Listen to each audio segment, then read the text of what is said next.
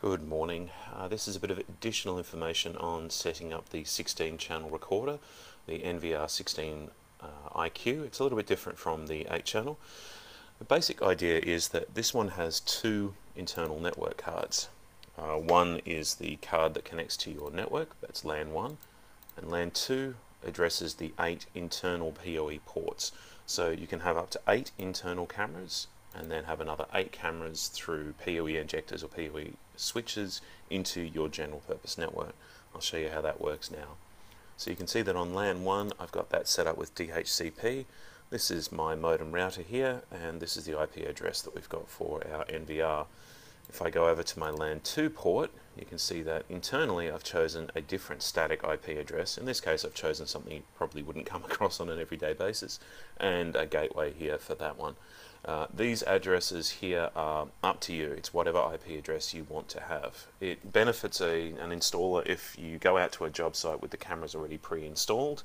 You've got all of them set up, you've got 8 of them at least set up here on the NVR ready to go, and you don't need to know what the IP address range of your particular customer's modem router is.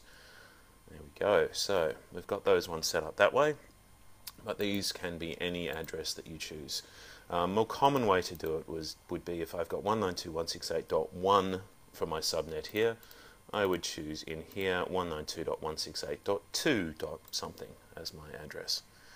So let's move over to the channel settings. Now I've got 2 cameras connected to this unit at the moment. One of them is connected directly into the back of the unit, and the other one is connected through a PoE injector into my modem router.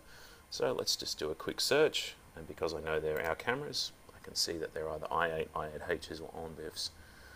Alright, so when this list finishes up, it's got a few seconds left, you can see here that we've got 2 different network card interfaces here, and I've got 2 individual cameras. Now if I take away the ONVIF one, and just for complexities take away I8H as well, either one of these will work, but let's just make it simpler to see. We've got one of these connecting directly through the LAN port and the other one connecting through the LAN 2.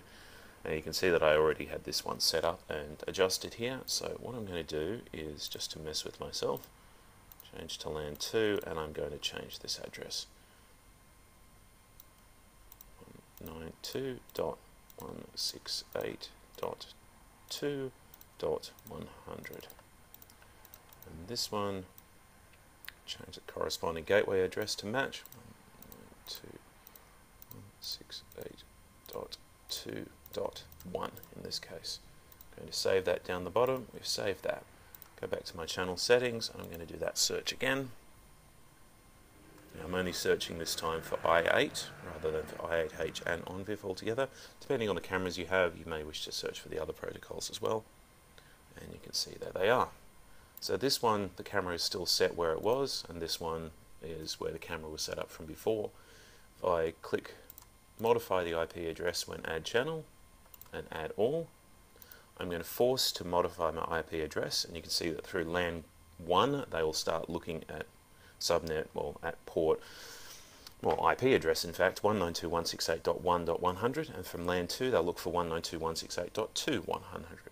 And if we start the recording now, so what should happen now is, as these ones are added over onto this side, you can see that we've got one is happy being at 101 on subnet 1, and the second one, we've had that one changed over, and you can see that that's adjusted and changed in both sides here. If I go to my preview screen, sure enough, I've got one of these pointing at the ceiling, one of them pointing at the chair, so it's not the most exciting view today, but that's exactly how it works. And you can see in your channel sequence over here exactly what IP addresses these are on. And if you go into your channel settings and into channel groupings, you can actually group these channels and add structure to your network and show which one is in which place.